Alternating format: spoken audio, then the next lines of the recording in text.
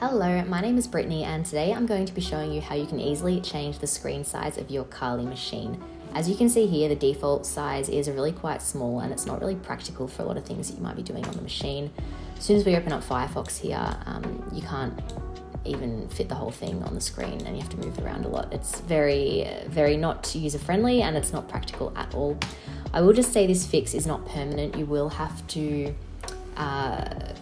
do this again every time you start the machine, but it takes 2 seconds. It's really easy, and for someone who is new to Kali, it's a lot easier than some of the other methods that I've seen.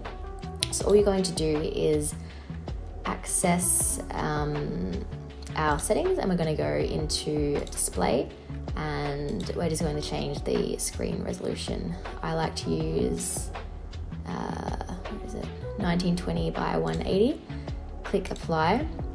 Keep this configuration and close, and there you go. Now you have a full-size Kali machine, and now it's a lot more user-friendly when using apps or any other tools that are on here. I hope you found this video helpful. If you'd like to see more, please like and subscribe. Bye.